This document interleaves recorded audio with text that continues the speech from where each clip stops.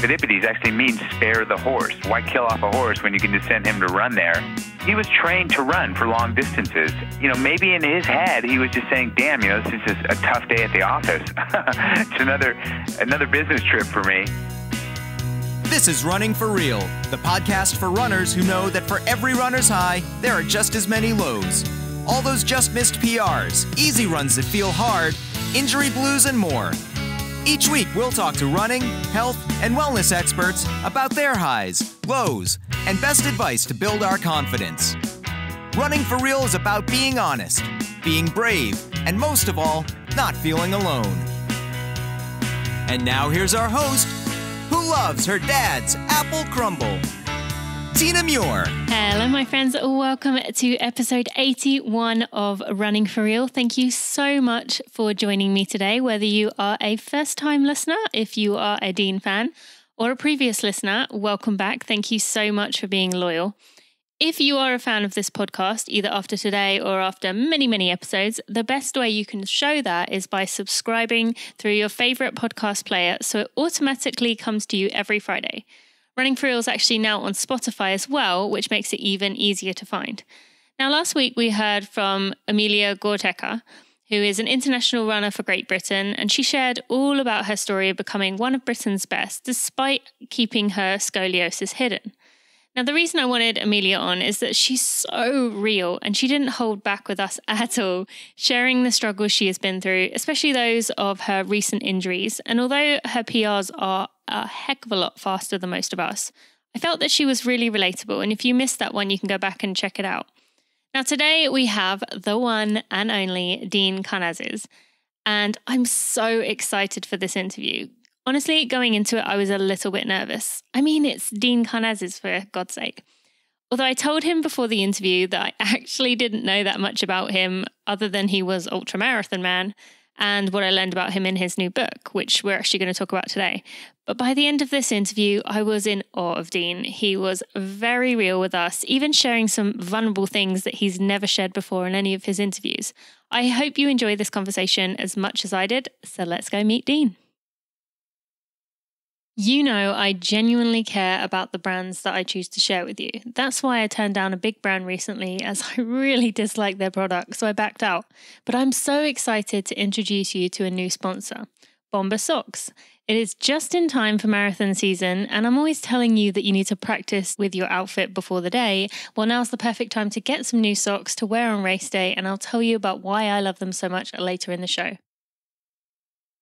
Thank you to Body Health for sponsoring this episode of the Running for Real podcast. I am so thankful to Body Health and their support, not just of this podcast, but of me through their perfect amino products. They help me recover faster and feel better. You too can get 10% off at bodyhealth.com using code TINA10.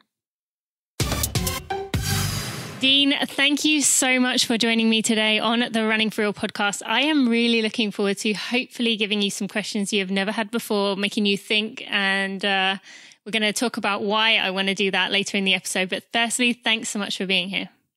Well, thanks for having me on. It's my pleasure. It's my honor, actually. Oh, well, that's nice for me to hear. And I want to start off with a question that one of my Patreon members gave, which was, it wasn't a question she specifically had, but she told me she was in an elevator with you once, and she said she would recognize those calves anywhere. Now, in your book that we're going to talk about in a little while, you talked about your family being able to recognize you through your calves. Now, for people like me or those listening who don't really know too much about you, what is it about those calves that are so unique that people could pick you out of a crowd? It's better than a birthmark, isn't it? Yeah, the best description I can give you is that if you look at a papaya, an inverted papaya, and that's kind of what my calves look like. Okay. But I don't want to say it's because I'm such a stud and this and that. I think it's largely hereditary. I'm 100% Greek, mm-hmm. and I visited this village my family's from in Greece. And everyone has calves they're all my relatives, but they have calves just like mine. Mm-hmm. And they, I think that's because they're chasing goats around the hills of Greece for 2,500 years that, it's just an adaptation to to the mountains there. I mean, everywhere you go, every village you go to is a climb up or down. So there's just no flat terrain. Yeah, well, I guess that definitely makes sense. And over time, your family has adapted to make it work. So just kind of cool. And thank you for Emily for giving me the kick to ask that question. Now, for people who don't know you, I just want to go a bit backwards in your history, and then we'll kind of go on to what you've accomplished now. But in your book, Road to Sparta, which I have read, really enjoyed, and I have to be honest with you, I said this in email, but to anyone listening, I am not typically I am English, a historic kind of person. I've never really been that fussed in learning, but I really enjoyed reading about, the story, what happened behind it, with just everything that you talked about. So even to anyone listening, if it is a historic style book, that doesn't necessarily put you off. But you talked early on about your start to running, and at age 14, running 105 laps of the track, which is a marathon's worth, to raise money for a library. And firstly, that's mind-blowing. And, reading must have been really important to you to motivate you to do that. But tell us about, was that where you discovered a love of running? Was that where things really started to click in, that this was something that you loved and wanted to enjoy? It's not really where my love of running developed. I'm not sure where that came from, but I know that my first memory as a human being, as a child, was running home from kindergarten. Really? And I remember very clearly, it's still imprinted upon my mind that, I had such a hard time sitting through class. And as soon as that bell rang, I would start running. And it was about a mile to run home. I was the oldest of three children. And my mother, my dad he was working two jobs. When my youngest daughter, sister came along, my mother had her hands full. So I told her, you don't have to worry about getting me home from kindergarten. I'm just going to start running. And I just loved to run home. It felt so liberating. And I felt like I was kind of relating to the world through feeling the air on my skin. And I remember I'd run through a park, and I remember the lake and the ducks on the lake, and how the leaves would change over the seasons, and how the air would grow cooler or hotter or more humid. And that's that was kind of how I related to my place in the world. And then, at 14, when I ran that marathon, I saw the power in running to inspire people. And it was a charitable event, as you saw. And we know that, running for good, as I say, running for charity, for causes like Team and Training or any of the others, is very, very popular. And I saw very early on in my life that running inspired people, and they wanted to get behind a movement. The particular movement that I was passionate about then was, getting books into the library, because my mom was a middle school teacher. So I just, at that, that decision to run a marathon around the track was more inspired by charity than real passion for running. Or maybe a mix of both. Yeah, it would have to be. Had you decided before that was your goal, or was it just you kind of kept going and that was where you ended up?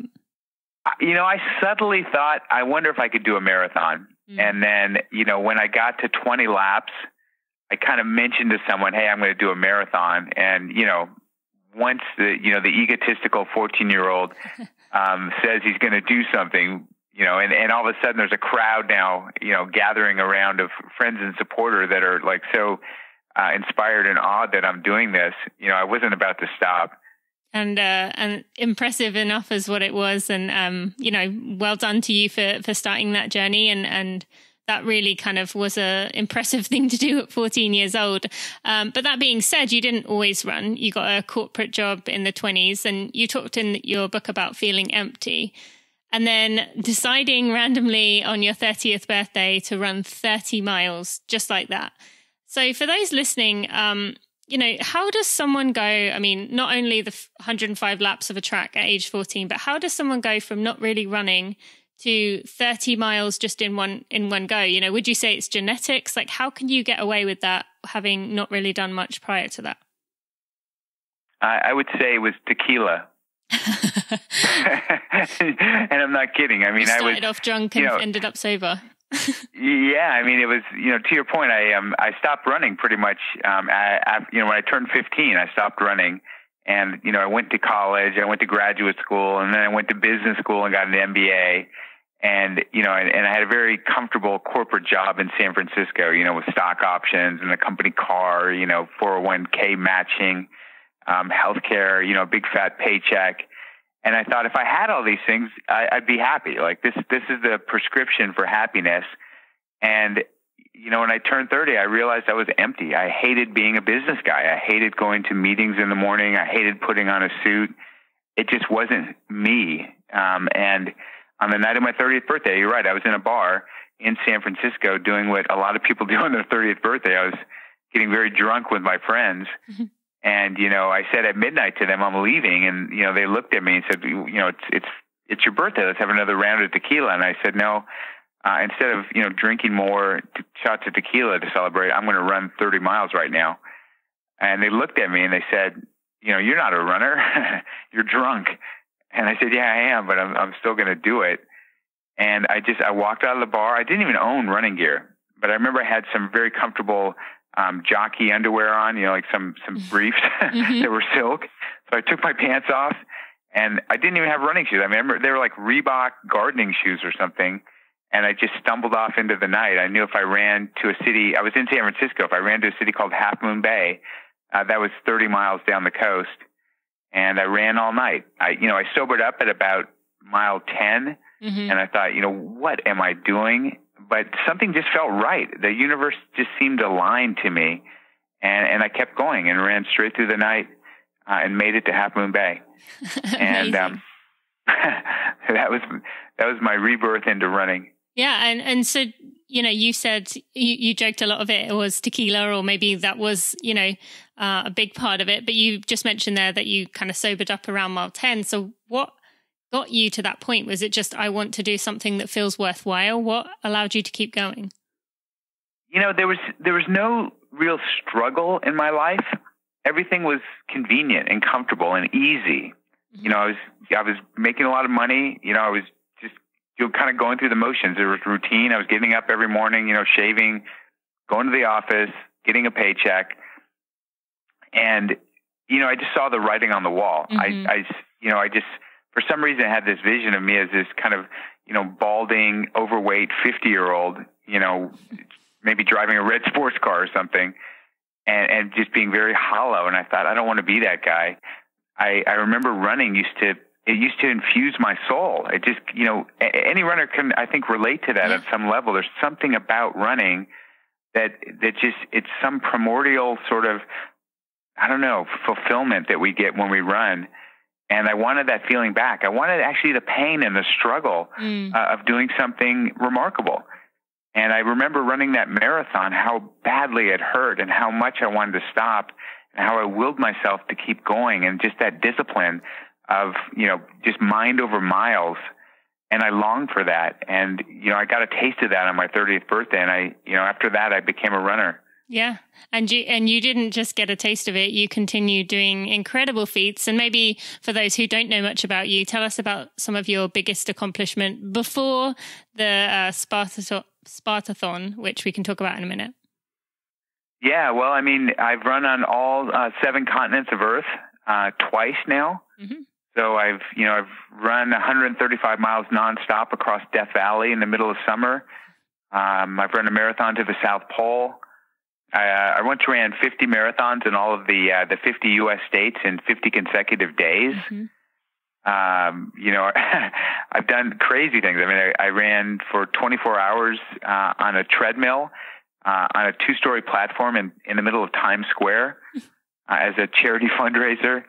So I've really taken running, to another level as far as exploration. For sure. I've also served as a U.S. athlete ambassador. So I've been sent on sports diplomacy envoys to Central Asia and South America. So I've also, served as an ambassador through running, which I think is pretty unique. Oh, and, yeah. No one's ever done that before. So absolutely. And someone that, so many of us look up to with what you've been able to do. And what are some words that come to mind when you reflect back on all those things that you've done? Surprising. Still, I look at my life and it's almost like I'm looking at someone else. Like, really? that is what I've done has been so cool. And I mean, I go through my, like I've got a little trophy room in my house. And when I go down there and look at all the awards and the medals, and the trophies, it's almost like I'm peering into someone else's life. Yeah. It amazes me to see all this stuff and think that one man compiled all this. And I'm kind of humbled and awed by it. And I still, I guess, don't accept that it's me that has had all these experiences. I guess I feel so fortunate and so amazed by it all.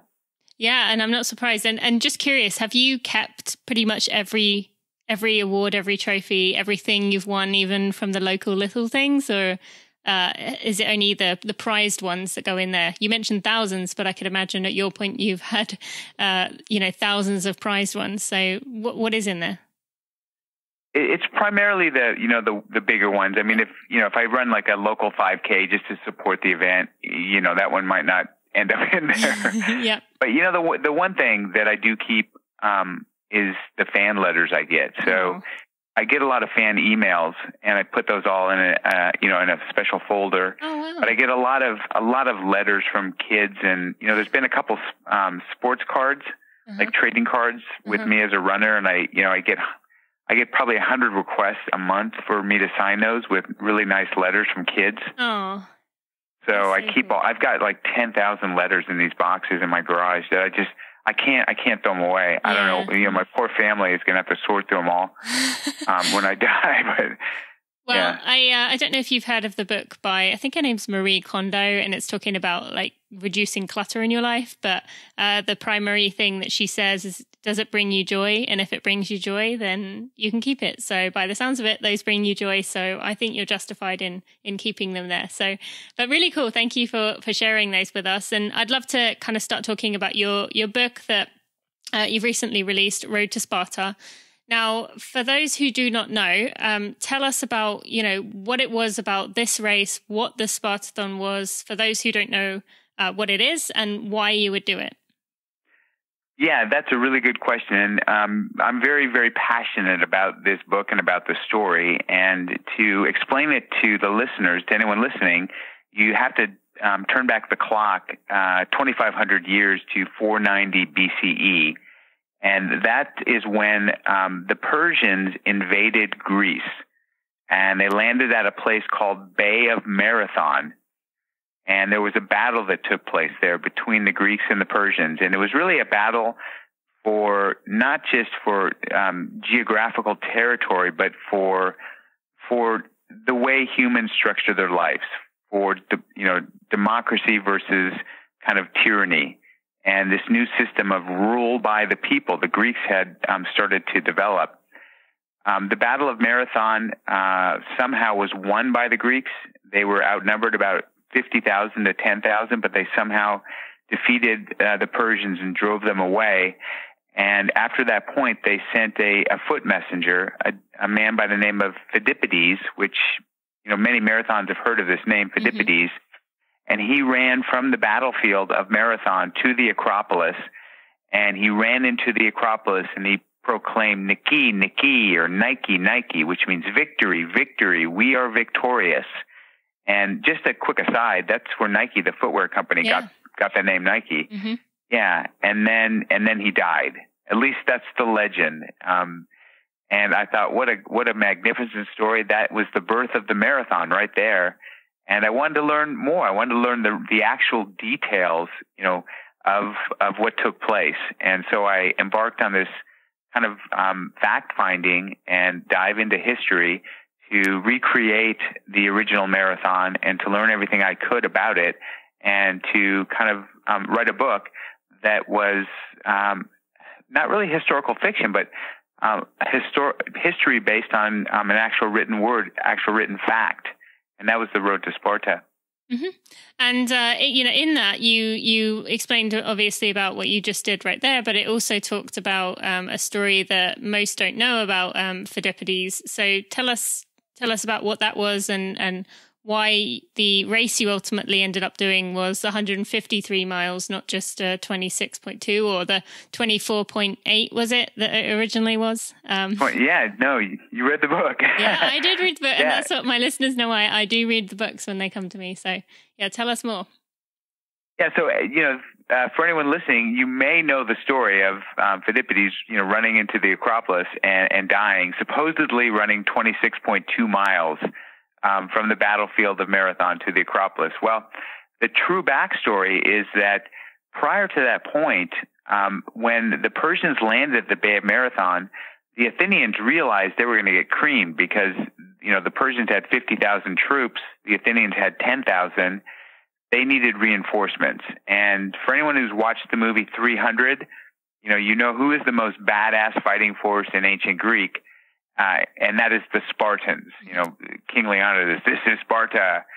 So they dispatched Phidippides to run from Athens to Sparta to recruit the Spartans into battle. And you're right, that is 153 miles. So the race that has survived that is called the spartathlon. And that's a modern incarnation of what Phidippides did in 490 BCE. And it's a 153-mile nonstop foot race from Athens to Sparta. And you talked in detail about, doing it yourself, wanting to recreate Phidippides' historic run. And, I want to go on to kind of talk about a little bit about your experience. Obviously, people can read more in the book if they are interested. We'll tell more about how to find that later. But before we get to that, when you were trying to assess about how you were going to do this, you talked about going to Greece, kind of trying to understand what this was going to mean you undertook. And you figured that you couldn't quite do it the way you wanted to, that it would be almost impossible to do exactly what he had done. And you talked about, you wanted to just deal with it, get on with it, kind of move on. But, you and I talked before the interview that this is very much a real podcast and people often see you as like a superhuman.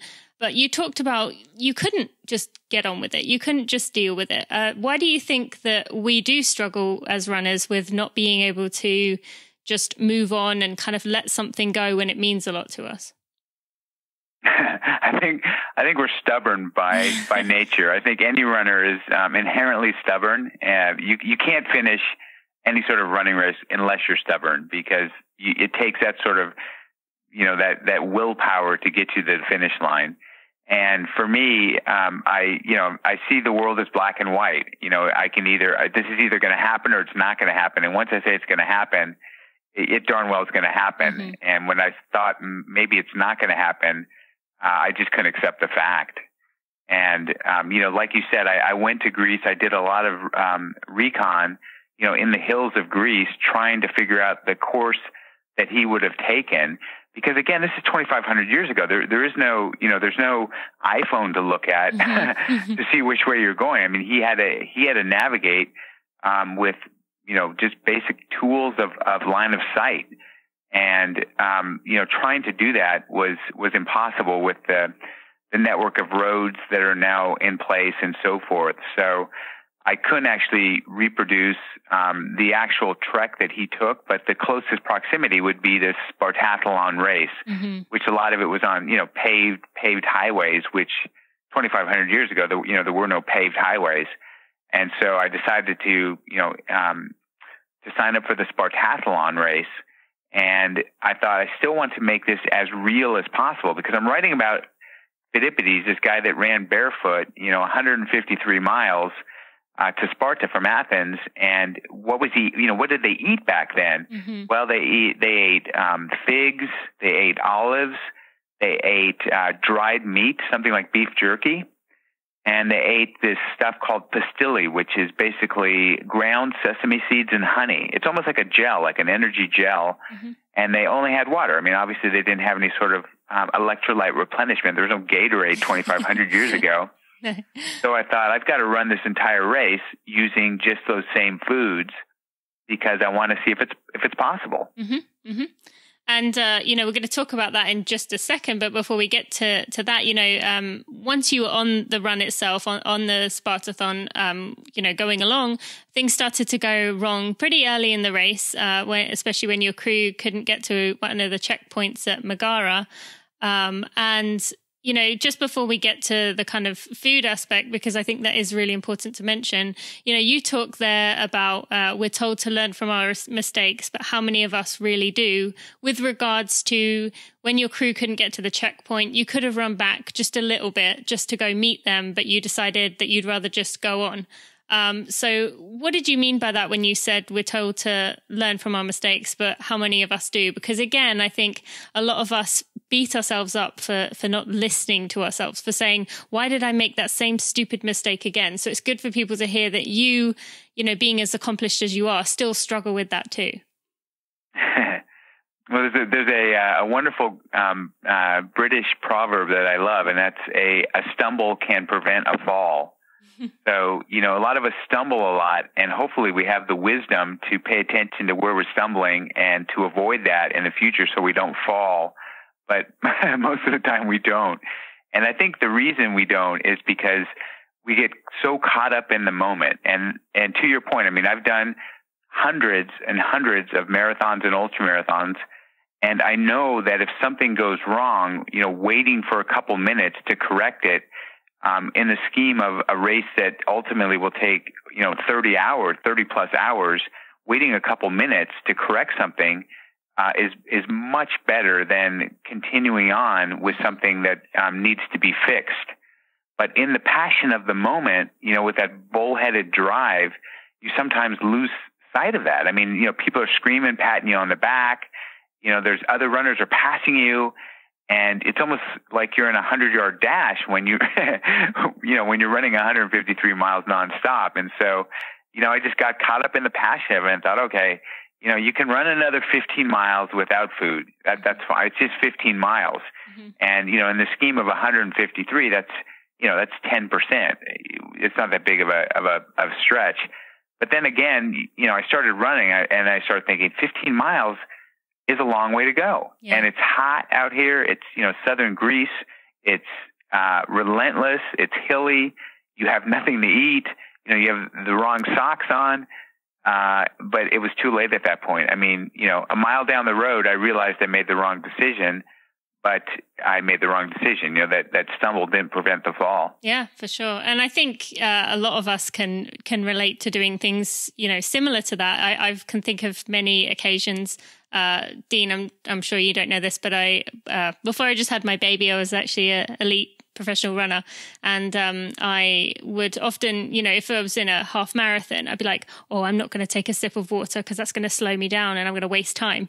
When realistically, it would have been better for me to kind of take water on early and, you know, but it's that ego thing that you just mentioned right there. But so you just said there that you kind of went on, made a mistake, realized you made a mistake, but that wasn't the end of your not eating food or missing fueling for the rest of the race. You ended up running the final 75 miles on just water, no fuel.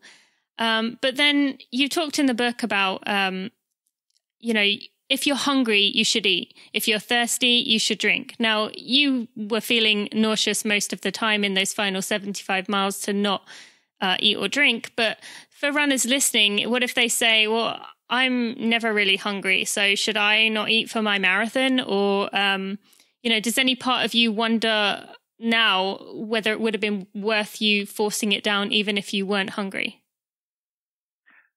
Yeah, I think about that quite a bit. And, you know, the problem is that I would go out for, you know, 6 or 8 hour training runs eating only figs, and it was fine. Mm-hmm. But I didn't ever run for 24 hours only eating figs.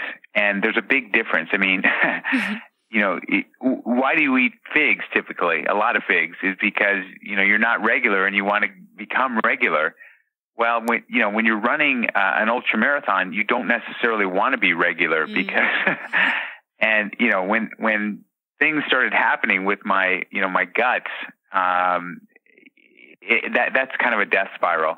Yeah. You know, once you lose your guts like that, it's hard to recover, and I knew that, and you know, it was very tempting for me to just grab an energy bar or something else other than another fig or another olive.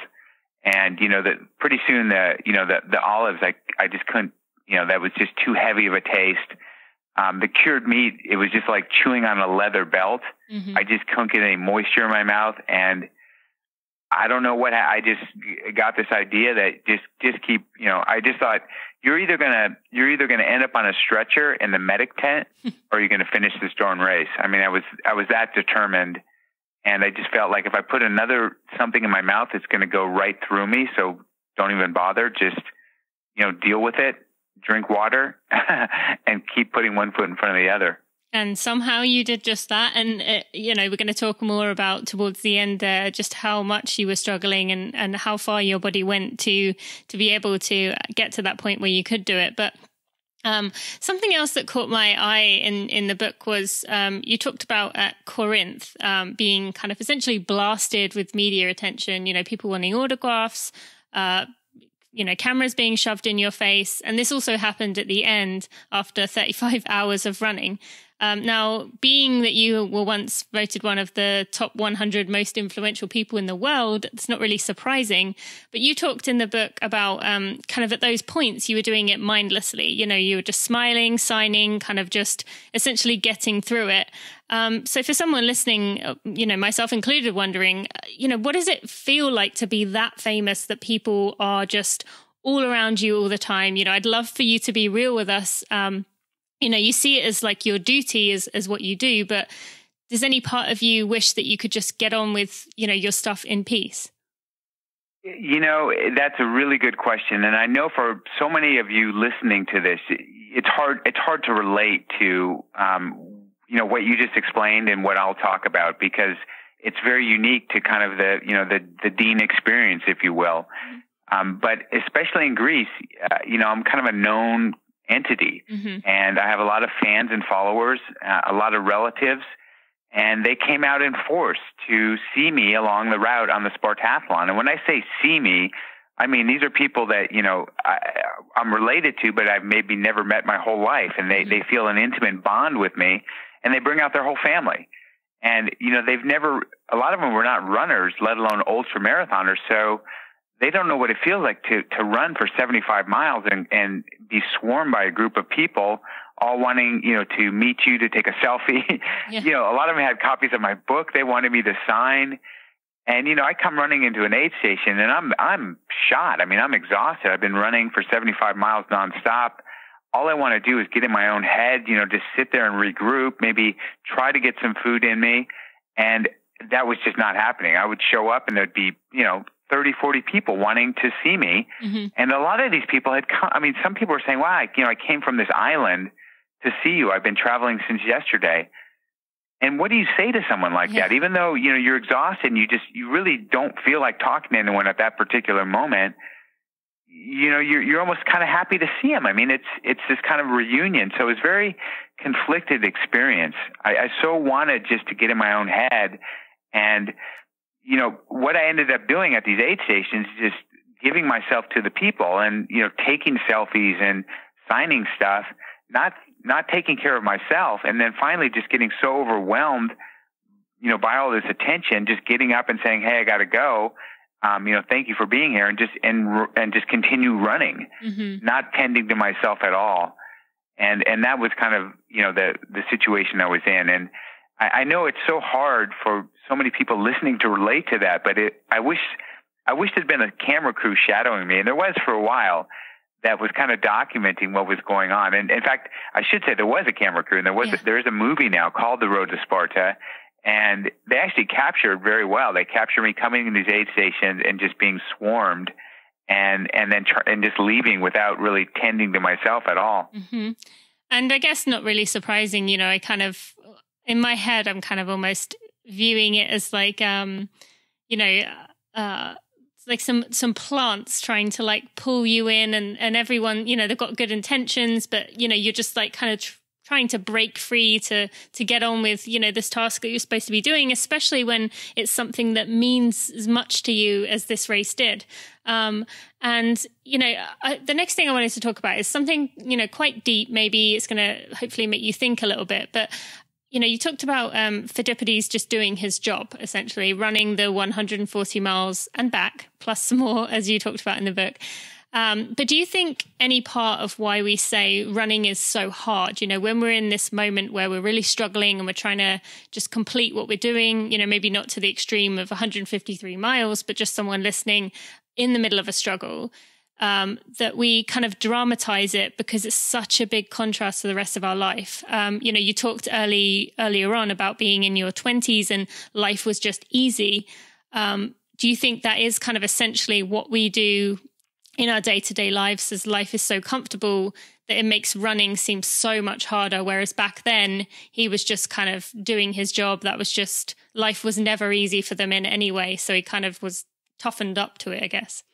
I don't know if that makes sense, that question. It does. And I think that, on several levels it makes sense. I mean, I think that, he was part of a class of citizens that were called hemodromi, or just dromi, which literally translates into day-long runners. Mm-hmm.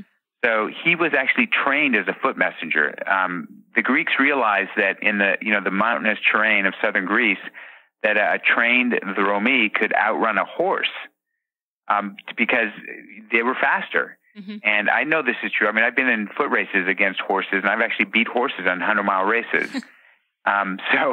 And his name, Phidippides, actually means spare the horse, because, why kill off a horse when you can just send him to run there? So he was trained to run for long distances, and that's what he did.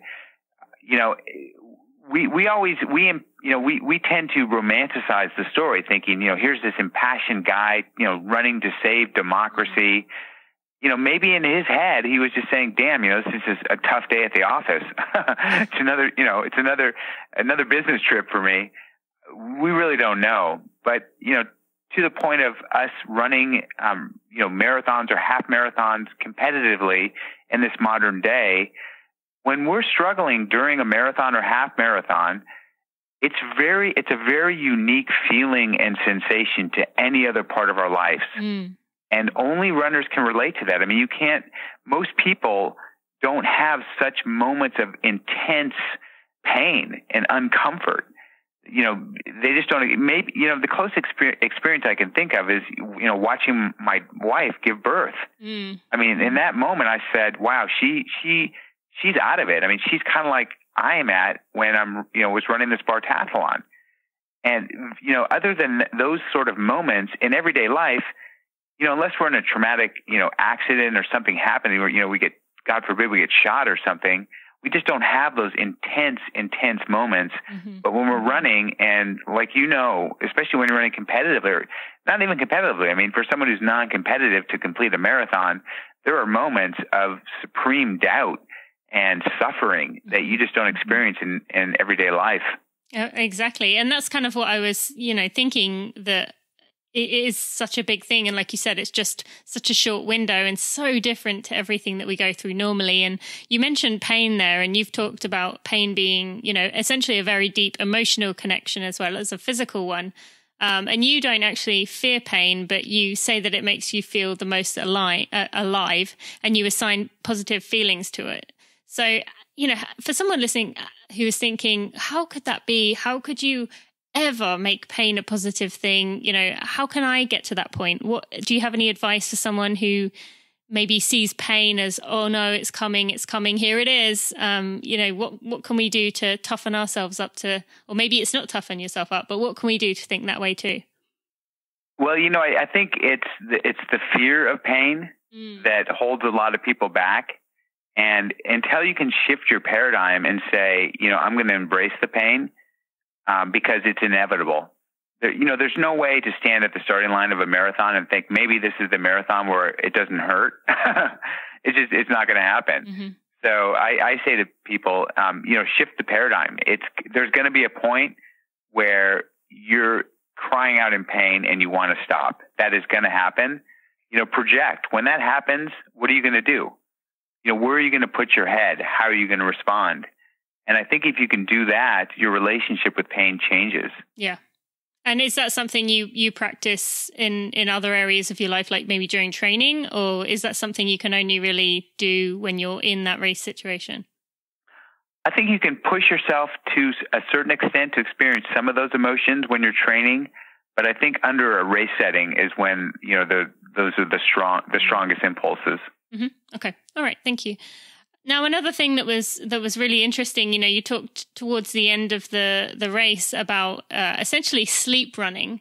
And I would love for you to explain to everyone listening about what that was and how you can be at the point where you're so determined that your body can actually do that and get away with that. Don't try this at home kind of thing.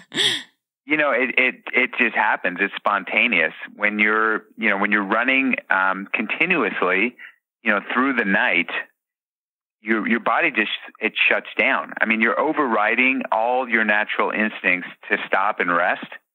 And at a point, your body just cannot keep going. And you're right. What happened to me is I woke up and realized I was running.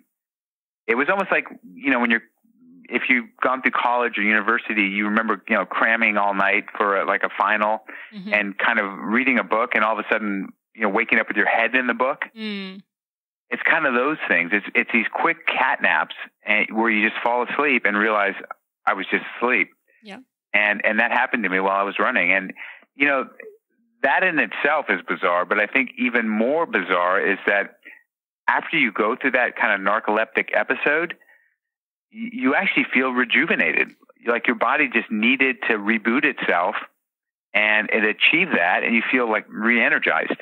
That's interesting you mentioned that, because I had Courtney Dowalter on the show a few months ago, and she talked about during, I can't remember how long the race was. It was the longest race she'd done, well over 100 miles. I want to say 150 or something like that as well. But she talked about sleeping for 1 minute, lying down on the ground, sleeping, feeling refreshed, getting up and asking how long it had been. And the person who was with her said 1 minute. And she said, "Oh, I feel great. Let's go." So she talked about that exact thing, feeling rejuvenated just from that 1 minute. And, it's hard for someone who hasn't been through that to think, how could that be possible? But hearing you say it as well, I mean, this is kind of the same experience, and it's very interesting to learn about. I doubt most of us would ever get to the point where we could do that. But on that note, does any part of you worry about that you could push yourself, as far as Pheidippides did? I've pushed myself so hard that I couldn't remember finishing races before in marathons and stuff. And it kind of scares me looking back that I pushed myself that far. But do you see it that way, or is it only a positive thing to you? Right now it is the driving force of my life. Mm-hmm. So, I'm at that age that I'm willing to commit entirely to a race. I'm like, I've had a great life. I know this sounds almost, it's almost like, it's not a death wish, but if I'm going to go somehow, I might as well go pushing myself, over the edge. You're at peace with it. I'm so committed to, there's a quote by a gentleman I really admire, and he just said, "Find what you love and let it kill you." Oh. So I figured I found what I loved. Yeah, and I mean, if that's it, if my finish line's a pine box, then so be it. But I'm going to keep going until I either pass out on the side of the road or I cross that finish line. Okay. Well, I hope that doesn't ever happen to you, but, amazing that you've got yourself to that point where you can, be okay with that and just, commit that much to these races. So, you've done over 350 miles in a run before. You've done all these incredible things. What made this one so difficult when it was, quote unquote, only 150 miles, 53 miles? This one I think meant the most to me personally, and it was the highest stakes I thought of any race for me personally. That was one level. The second level is I really wanted to recreate this story, and I knew that to write this book you really need to put your head in the place that Pheidippides' head was in. And maybe I achieved that through this extreme exhaustion. Maybe I got a taste of. Yeah, I may be able to write a more honest tale of what he might have gone through. So that was on my mind. The other element, again, is this kind of bizarre, quote unquote, celebrity sort of experience that was happening to me along the way.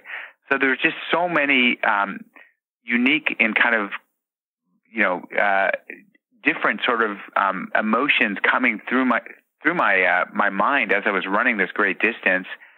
That it was just a combination of so many things that came together that really elevated the experience. And I think really, when a race goes horribly bad, like it went for me, I mean, I got to be honest, I'll just come right out of it. I mean, I had pretty bad diarrhea. I've been eating figs for 24 hours.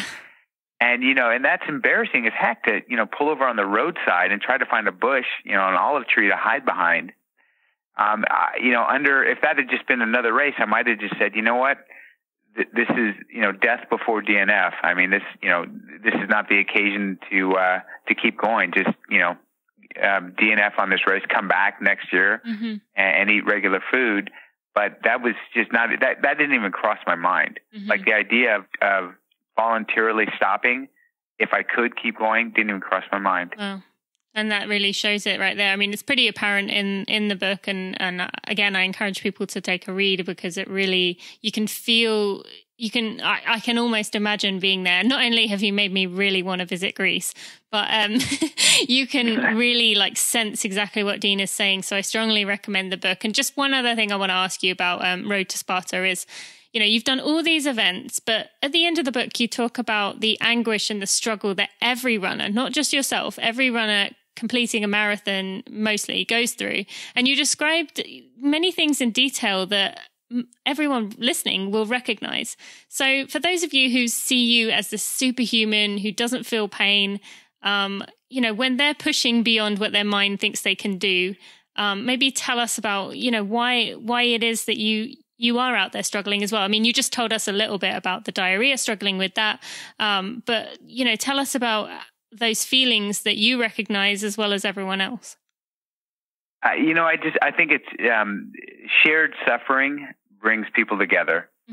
And again, I think that, runners are kind of this, we're kindred spirits because we go through something that not everyone goes through. It's almost, how people returning from warfare have this, this brotherhood and sisterhood. It just builds bonds. And it doesn't matter if you're an elite athlete like you, just running Olympic, class marathons, or if you're just running your first 5K, you go through that same emotional cascade. And I think that uniquely binds us. Yep. To me, there's a lot of athletes that I really look up to, accomplished athletes that they just don't run anymore. I mean, I'm on the kind of circuit where I go to marathons and ultra marathons and kind of make appearances for sponsors and this and that. I run every single race I go to, and I'm not the norm. I'm very much an exception. Most of these, quote unquote celebrity athletes that are no longer, in their competitive prime just show up, take some photos, make an appearance and then fly home. I'm like, if you're going to send me to the Boston Marathon, to work the expo, I'm running the Boston Marathon. Anywhere you send me, I'm going to participate. I think I have to do it. I could not do it. And I think people maybe respect and admire that. I mean, there's no way I'm going to run, I'm going to be anywhere competitive in the Boston Marathon. There's no way, but I'm still going to do it. And I think people respect that. Absolutely, for sure. And I think that's definitely rare in the kind of level of athlete that you are. And thank you for being that person. I can say from myself, but also many people listening, that is inspirational. And it also shows that realness in you, that you don't see yourself as kind of above it all. You just get out there and do it, even if that means, like you said, you finish further down the list. So thank you. Okay, so one other thing we wanted to talk about today, Marathon Wines, which is a super premium Greek wine. Tell us about what you're doing with Marathon Wines. What does super premium Greek wine mean? And just tell us a bit about what you're up to with that. Yeah, I'll start off by saying that I enjoy wine. I'll be honest. I enjoy a glass of wine for rest and recovery.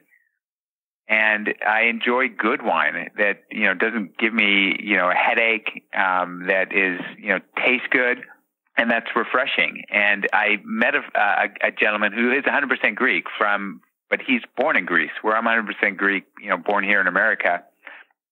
And he was importing wine from Greece. and he said, you want to get involved and promote my wine. And I looked at his wines and said, I do, but they're positioned for kind of, foodies, and I'm not really a foodie. I'm more of an athlete. Why don't we come out with a wine that's specific for athletes, for runners? I mean, if you look through the ancient texts by, say, Herodotus, there's plenty of references to the ancient Olympians drinking wine. I mean, it's a common practice. And, the Greeks invented viticulture. So the Greeks were the first winemakers, and the wine in Greece is amazing. It's so good. So I said, let's do a label called Marathon. Oh, so you did choose the name. You chose it. Yes. Okay. Yep. And I couldn't believe there wasn't a Marathon wine. Yeah. That we got that. So we got the name.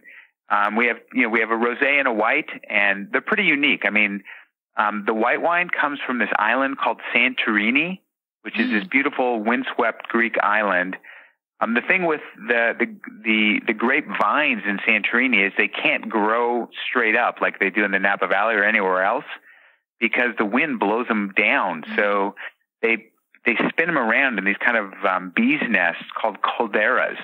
So the grapes grow in these vines that are wound around in little nests. They're only about 2 feet off the ground, but the grapes are really good. So as I've learned more about wine, the flavor in a wine is from the skin of the grapes, not from the interior. So these grapes are very, very small, so they have a higher percentage of skin to the kind of pulp. So they're really tasty, as well as Santorini is a volcanic island. And the grapes, they basically absorb what's in the soil. And this volcanic soil is very rich in sodium, potassium, chloride, and magnesium. And you recognize these things. They're electrolytes. So the wine is really high in electrolytes. And it's refreshing and good. And I said, let's do this. And it's good for Greece. The Greek economy right now is not a good place. So it's helping Greece. And I love to drink wine. Now I get some, free or discounted bottles of wine. So I'm happy. And you claimed, or maybe it's not you that claims, but there's the claim that wine works better for you than ibuprofen. So just to wrap up there, tell us about that.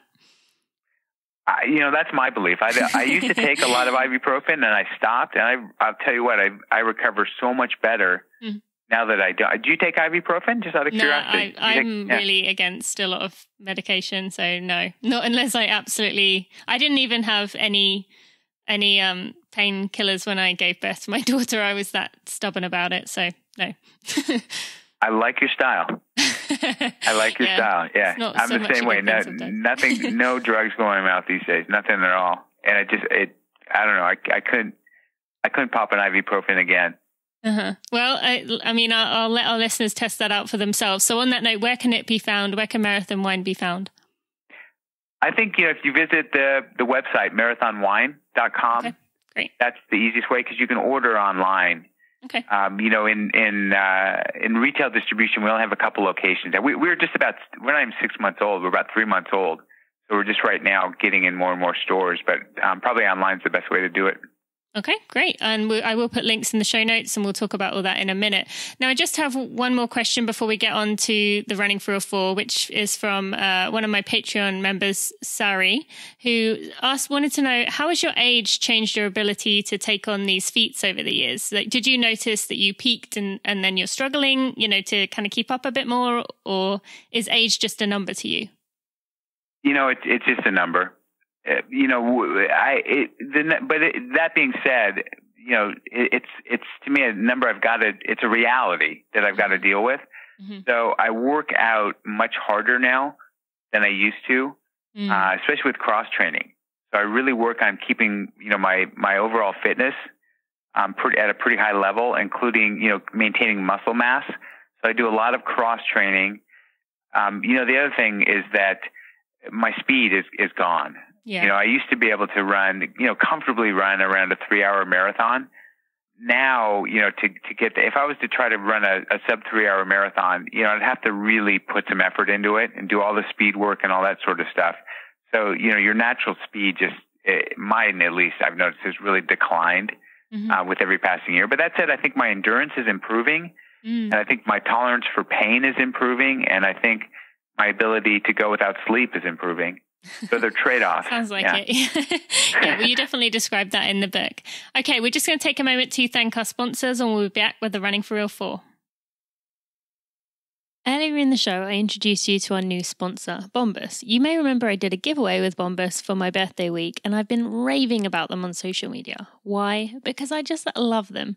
2 years of research and development led to multiple improvements of the sock design, performance, and comfort, including arch support system that gives you extra support where you need it, stay-in-place technology while not being too loose, and they never leave a mark. And the seamless toe means that there's no more of that annoying bump on your toes. But you want to know the best part. 1 pair sold is 1 pair donated. Did you know that socks are the #1 most requested item in homeless shelters? But you actually can't donate used socks. That's why Bombas donates 1 brand new pair of socks for every pair they sell. To date, they've sold and donated over 9 million pairs.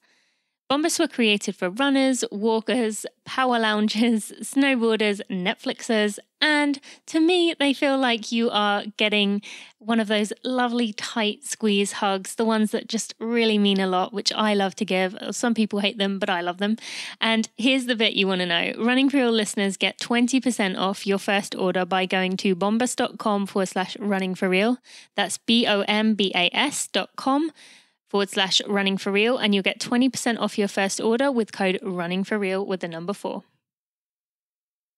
You enjoying these cool mornings? How about the intense workouts that are just as hard as they always were? I don't know about you, but I always feel like workouts are going to be somehow easy in the fall after a hot summer, but they're still, hard.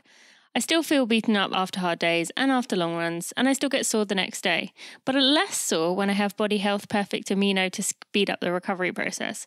I take a lot of comfort knowing that it is working hard to repair my muscles as soon as I stop running or strength training.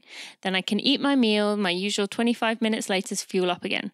I wish I could say I used that time to stretch, foam roll, do mobility and rehab, but let's be realistic. That doesn't always happen. Usually I'm jumping in the shower and trying to get clothes on before Bailey starts crying, or I have to do something else on my list. At least I know Body Health Perfect Amino has my back right from the stop of my watch. If you don't believe me, you can try Body Health Perfect Amino with 100% money back guarantee. So if you don't like it or you can't see a difference, you can get your money back. Use coupon code TINA10 for 10% off everything at bodyhealth.com. And if you aren't a fan of the tablets, they also have Perfect Amino XP powder, and there's a new mixed berry flavor to try. Remember, code TINA10 will get you 10% off at bodyhealth.com. All right, Dean, just 4 more questions for you, starting with, tell us about a photo that maybe is on your social media, maybe it's on your website, maybe it's of the spartathlon of that might not be quite what it seems. It shows something and that doesn't show the full story. Wow, that's a really good question. There's a photo I just saw that was from a race, an ultramarathon this weekend that I was running here in Marin, the Headlands 100. And it seems like every photo of me, I'm smiling. And I remember this photo because I just took a really bad spill. So I fell and had banged myself up pretty good. Really knocked the wind out of myself and kind of got up, dusted myself off, kind of regrouped and kept running. And I thought I was in so much pain at that point. It was and I was really shook up, like I was seeing stars. It felt like someone punched me in the gut as hard as I could when I hit the ground. And lo and behold, I come around a corner and there's a photographer.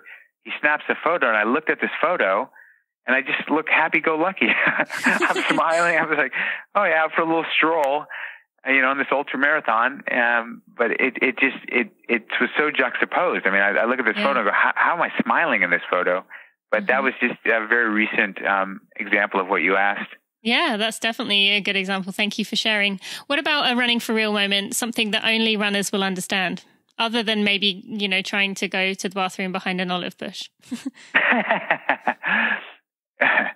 Okay, well, I mean, this is a moment that not maybe every runner will understand, but I ran for 24 hours on a treadmill in Times Square. I can't even imagine. Yeah, in Times Square with all the the plasma screens filming me running on this treadmill, 2 stories in the air. And the only thing on the treadmill was the only thing on this platform was the treadmill and this little porta potty, like a little camping potty behind the treadmill. And, whether I had to go, big potty or little potty, I had to sit down on this thing and pull up this, this umbrella, this 360-degree kind of shower curtain that would come up to hide me. Oh, and that was kind of embarrassing, sitting there on a porta potty in front of 100,000 people. Yeah. Well, I thought you were going to say that they didn't give you anything and your butt was to one direction. So people would just kind of congregate there. But I'm glad that wasn't the case. No. All right. What about a high moment for you in your career? Well, I've run, as we've discussed, I've run, on all 7 continents twice. I've run, across the Gobi Desert. I've run across Patagonia, incredible places, Namibia. But the highlight of my running career was running a 10K. And you're probably wondering why a 10K. Yeah, well, expecting. Yeah, but I ran a 10K with my daughter, Alexandria, on her 10th birthday. Oh. And that was just, I don't know, this is the most special moment for me. Nothing will surpass that moment of crossing the finish line with her hand in hand. Yeah. Oh, I love that so much. All right. And finally, what do you tell yourself when you're in the start line of a race? It's the same thing every start. And that is, today you're going to be the best Dean that Dean can be.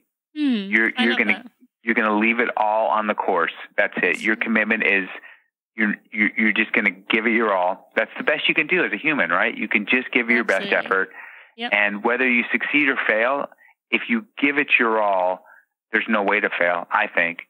No, I totally agree. Thank you so much. I absolutely love that and so true and can be applied to anyone. All right, Dean, where can people find out more about you or follow along with any future events that you have going on? Just Google my name. I think that's it. People ask, where do you go? And I'm like, everyone's online Google these days. And take your choice. Yeah, the Twitter, or if you want to follow my Facebook or my Instagram or my website, whatever. But yeah, or YouTube. Okay, I will put links in the show notes for everyone. But Dean, thank you so much for being real with us, for sharing your story, and just being the incredible inspiration that you are. We truly appreciate it.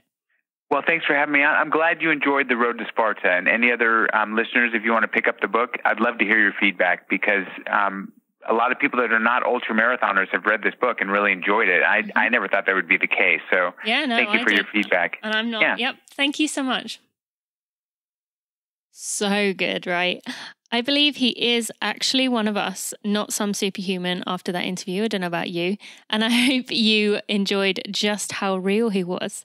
I love that guests do tend to open up on this podcast. And although I wasn't sure if he would going in, Dean was no exception and he shared a lot with us. I loved how when I asked him at the end how we can find out more, he said, just Google me. And really thinking about it, why do I even ask that? Isn't Googling someone how we all find people nowadays?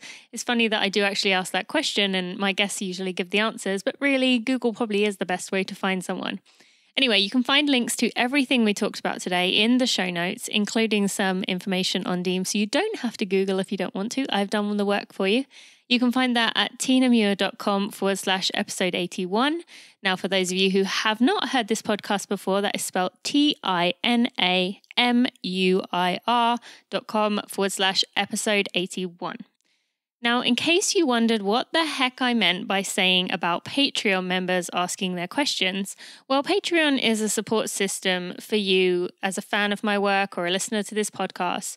So you can give a few dollars, pounds, yen, franc, whatever other currency you have a month, just to show your appreciation for the email newsletters, for the Running for Real Superstars community, for the Instagram inspiration I give, my daily Tina for Real podcast, and of course, this podcast. It might not seem like one person could make a difference, but like I read in my doctor's office recently, individually we are one drop, together we are an ocean. How good is that quote? I love it, and it applies here. Every little counts. So thank you from the bottom of my heart to those of you who have already supported me on Patreon. And as you got to hear, you also could ask future guests your questions as well. Now, next week we have Derek Murphy of Marathon Investigation. And if that sounds familiar, Marathon Investigation is the website that exposes race cheats and people who are pretty much corrupting our sport. Actually, in an earlier interview this year with Amelia Gappin, we heard about the other side of this, how it can actually be quite hurtful and really kind of get people quite down. And in this episode, I asked Derek all about the negativity versus the positivity that his website is doing and bringing to the running world. And it's a very interesting interview. So if you haven't already, be sure to subscribe to this podcast through iTunes, Spotify, or your favorite podcast player, and it will come right to you next Friday. So until then, thanks for listening. Have a great week. Thanks for listening to the Running for Real podcast. Be sure to check out tinamuir.com for show notes and even more helpful running information.